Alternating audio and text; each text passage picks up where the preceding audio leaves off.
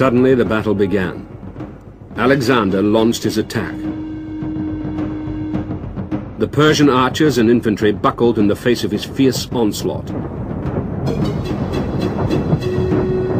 At the same time, Darius's massive cavalry by the sea launched their assault.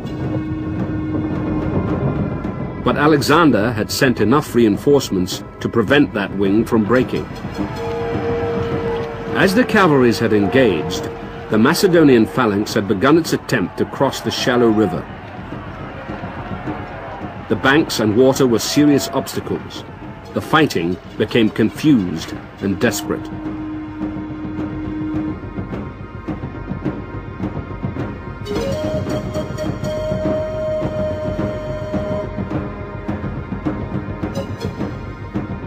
The blood really flowed, for the two lines were so closely interlocked that they were striking each other's weapons with their own and driving their blades into their opponents' faces. It was now impossible for the timid and the cowardly to remain inactive.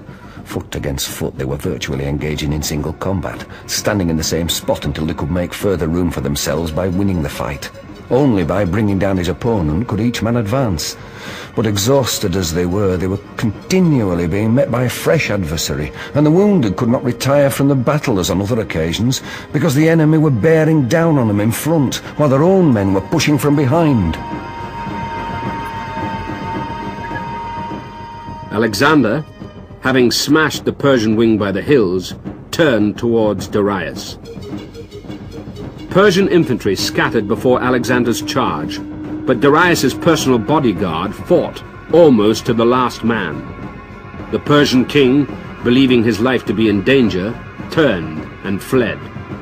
The Persian army, as Alexander had predicted, lost heart and turned to follow.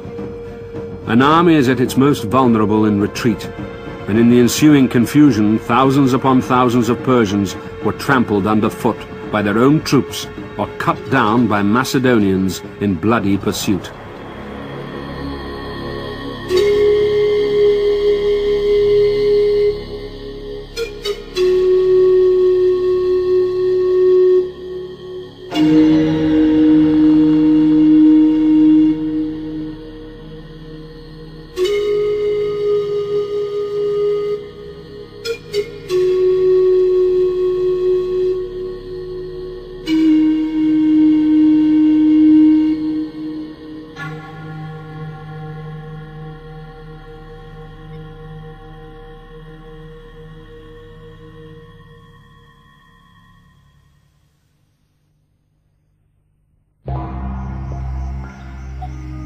Darius's tent, which was full of many treasures, luxurious furniture, and lavishly dressed servants, had been set aside for Alexander himself. As soon as he arrived, he unbuckled his armor and went to the bath, saying, "Let us wash off the sweat of battle in Darius's bath." "No, in Alexander's bath now," remarked one of his companions. "The conqueror takes over the possessions of the conquered, and they shall be called his." When Alexander entered the bathroom, he saw the basins, the pitchers, the baths themselves, and the caskets all made of gold and elaborately carved, and noticed that the whole room was marvelously fragrant with spices and perfumes. He turned to his companions and remarked, "So this, it seems, is what it is to be a king."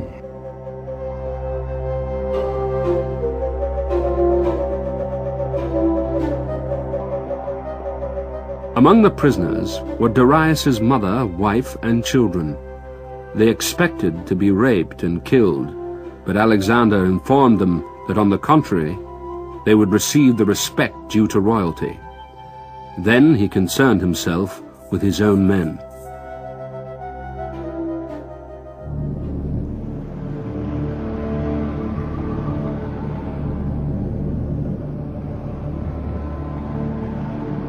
By order of Alexander, all the dead were buried with their arms and equipment on the day after the battle, and their parents and children in Macedonia were granted immunity from local taxes.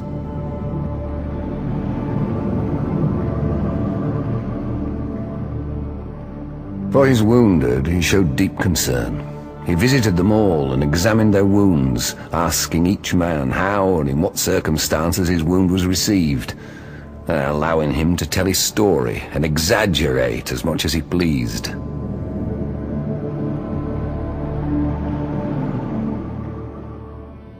First of all, it established him definitely as a very high-level commander. It might have been luck to this particular time, purely, but now he has shown himself as a commander of great flexibility and adaptability, capable of defeating an enemy many times his own size.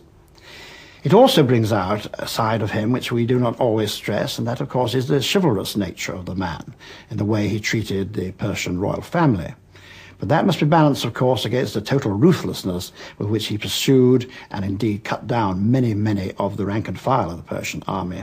So you can say he shows a chivalrous instinct towards very important people, but as far as destroying the enemy's army, his main purpose, that he is absolutely ruthlessly determined to achieve. From a safe distance, Darius sent a message offering all of his empire west of the river Euphrates in return for peace. Advised by his leading general Parmenio to accept, Alexander replied that if he were Parmenio, he would, but he was Alexander and would not. Instead, he methodically continued down the coast to finish off the Persian fleet by capturing their remaining Mediterranean ports. No city successfully resisted him. His opponents, unless they were politically valuable, were either crucified or sold into slavery. In northern Egypt, at the mouth of the Nile, he established a new port, Alexandria.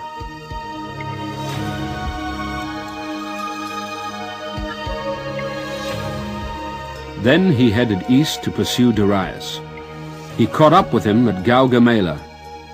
Darius had lost many of his finest soldiers at Issus, and was at heart a beaten man.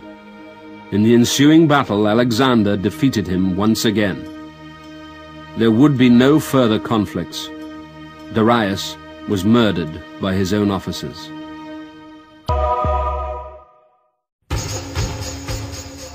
Alexander consolidated his victories by securing the loyalty of those he had defeated.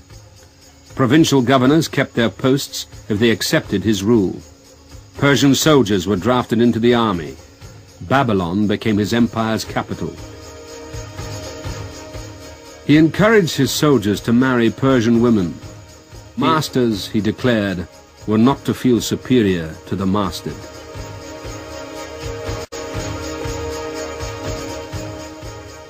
In contrast to previous Greeks, whose attitude towards the Persians was one of contempt, Alexander showed considerable respect for them.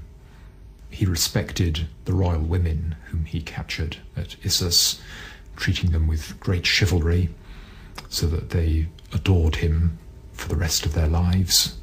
Darius's mother committed suicide after Alexander's death. But equally, more importantly, he exploited the Persian men whom he increasingly captured. He got them onto his side.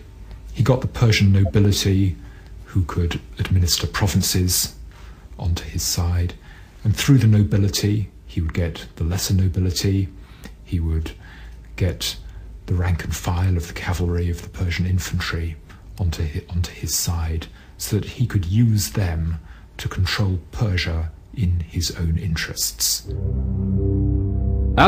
Alexander was not content with Darius's empire. He was still only in his 20s and thirsted after further exploration and conquest. His teacher Aristotle had taught Alexander that the world extended from Europe to India. His ambition would not be satisfied until all this known world was under his control. For the next 5 years he led his men ever further east, fighting as much against nature as the guerrilla warfare of hostile tribes. Every challenge was met with innovation and tenacity. Mountain strongholds were scaled using ropes. Rivers were crossed on inflated animal skins.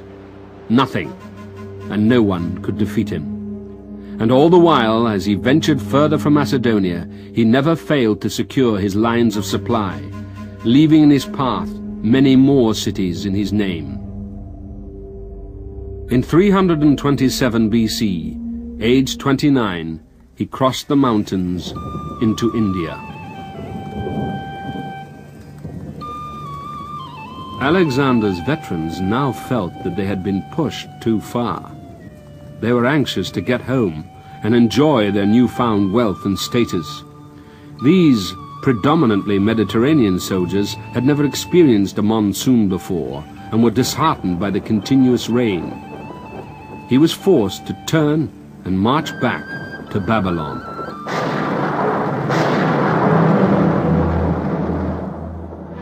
Still restless, he began to plan new campaigns in Arabia and North Africa. But in June 323 BC, aged only 32, weakened by wounds, fever, possibly even poisoned, he suddenly died.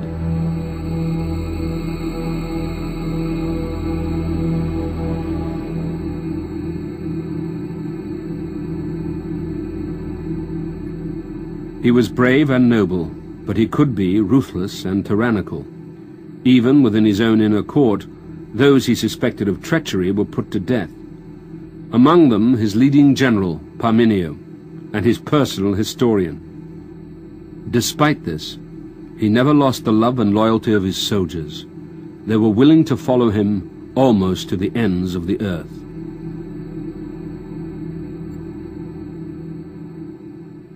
Alexander's ability to inspire men is a very, very important thing.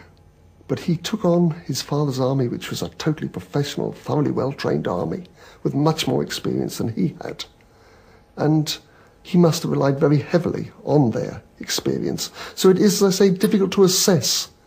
His main thing is his own personality, which could make men follow him, and his ability to make quick decisions. It's interesting how many later commanders regard Alexander as the great example in which they try to model themselves. Julius Caesar, for example, in particular. I wonder why that was. Well, in my opinion, first of all, it was the sheer size of his achievement. This huge empire, carved out from a very small army, all the way from Macedonia and Greece to the northwestern areas of India. It is simply a boggling concept.